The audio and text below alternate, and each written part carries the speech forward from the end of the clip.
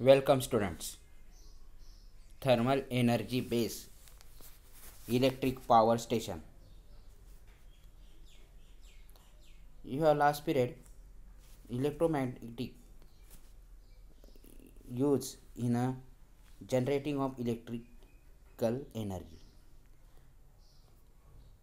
That time you can learn about the turbines. And a turbine for rotating use a power or energy that, and therefore in this topic thermal energy base the electric power station. In this topic the turbines rotate by using a steam पाण्याची वाफ. Water is heated in a boiler using the thermal energy related due to the burning of coal. या ठिकाणी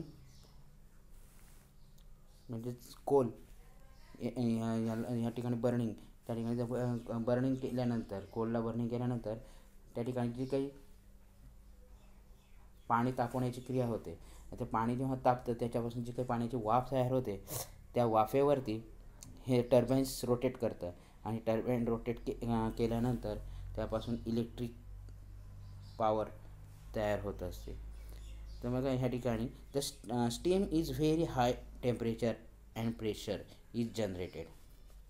या ठिकाणी त्या स्टीमला very high टेम्परेचरवरती म्हणजेच पाण्याचा boiling point आपल्याला माहिती आहे 100 डिग्री सेल्सिअस आहे, त्याच्यापेक्षा त्याच्यावर जर जास्त प्रेशर आणलं तर त्या ठिकाणी त्या स्टीम होण्याची क्रिया ही फार फास्ट होते. आणि महत्त्वाचं म्हणजेच काय की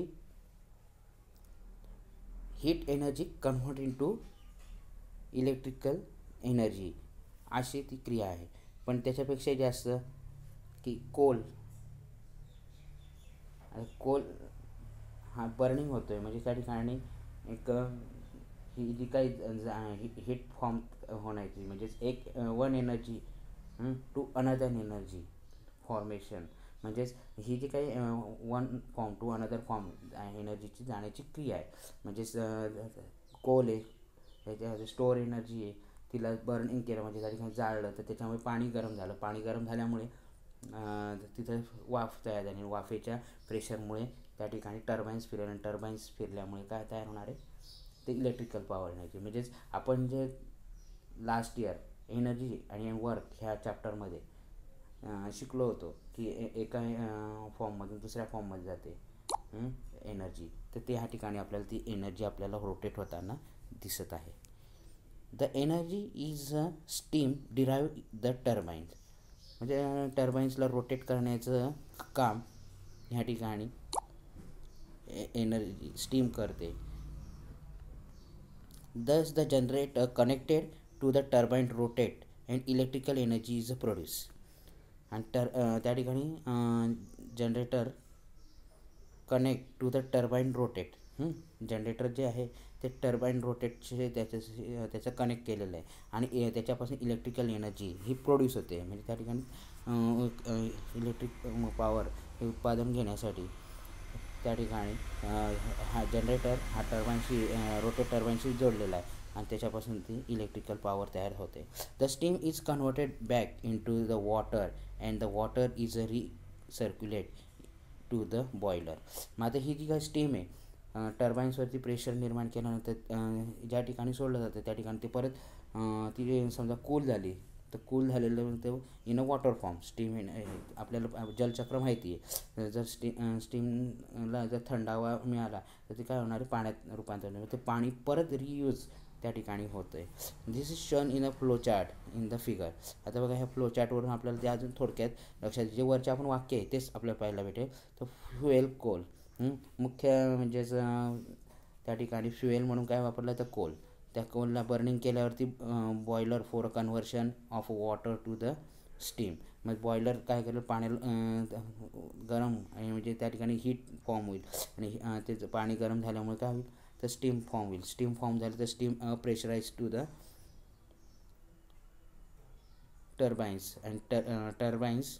त्या ठिकाणी महत्त्वाचं म्हणजे ह्या ठिकाणी लक्षात येईल आपल्या की टर्बाईन्स त्या ठिकाणी फिरवल्यानंतर स्टीम ती वाफ त्या म्हणजे टर्बाईन्सला टकरवते आणि त्या ठिकाणी ती टर्बाईन्सला रोटेट करते.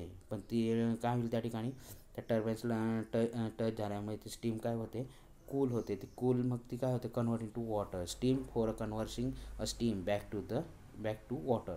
म्हणजे ती परत त्या system for converting a steam. म्हणजे ही जी काही थंड झालेलं स्टीम आहे ती वॉटर फॉर्म होते. वॉटर फॉर्म परत ती यूज होते इन अ बॉयलर. आणि मग ते जे काय परत पाण्याची वाफ झालेली ते काय करते, जनरेटरला टर्बाईन्स काय करतात, रोटेट टर्बाईन्स काय करतात, जनरेट करतात ते काय तर इलेक्ट्रिकल एनर्जी.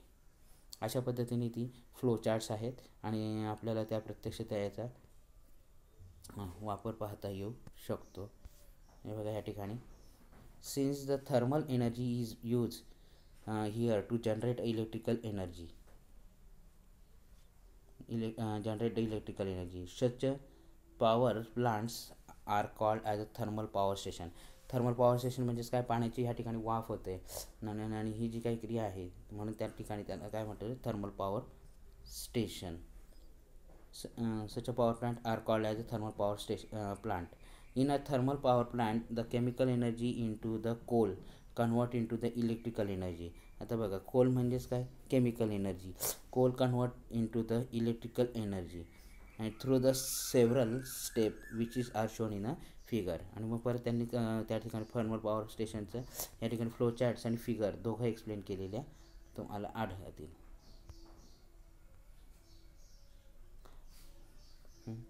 तर बघा, chemical energy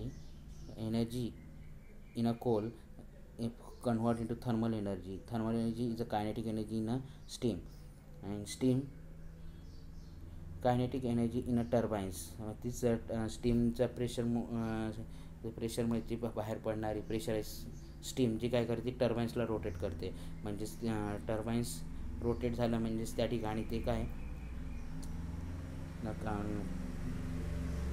kinetic energy form होते आणि कायनेटिक एनर्जीमुळे टर्बाईन्समुळे जनरेट इलेक्ट्रिकल एनर्जी त्या ठिकाणी जनरेट करते. म्हणजे हा एक फ्लो चार्ट्स आहे, तुम्हाला त्या ठिकाणी पाहायला भेटेल. आता बघा या ठिकाणी तुम्हाला काय थिंक आणि म्हणजे विचार करायला लावणारी जी गोष्ट आहे ती म्हणजेच काय, व्हाय the energy in the coal is called as a chemical energy. हा प्रश्न महत्त्वाचा आहे. तुम्हाला केमिकल एनर्जी का म्हणायला लावलं आहे कोल, या प्रश्नाचं उत्तर लिहून पाठवायचं आहे आपल्याला. व्हाय steam is use to rotate the turbines. आणि टर्बाईन्स रोटेट करण्यासाठी स्टीमच का वापरलेलं आहे हे पण एक्सप्लेन करायचं आहे. ठीक आहे. आता या ठिकाणी जी काही आहे प्रोसेस, आपण मगाशी जे फ्लो चार्ट समजून घेतला तो ह्या ठिकाणी बघा. आता ह्या ठिकाणी वॉटर टँक आहे. या वॉटर टँकमधून वॉटर या ठिकाणी कुठे येतं तर ह्या बॉयलरमधून जे काही म्हणजे काय म्हणतात त्याला, बॉयलरमध्ये येण्यासाठी ही जी काही पंपिंग आहे म्हणजे पाण्याची टाकी आहे, ती पाण्याची टाकी काय करते ह्या ठिकाणी बॉयलरला प्रोव्हाइड करते बॉयलरपर्यंत येण्यासाठी.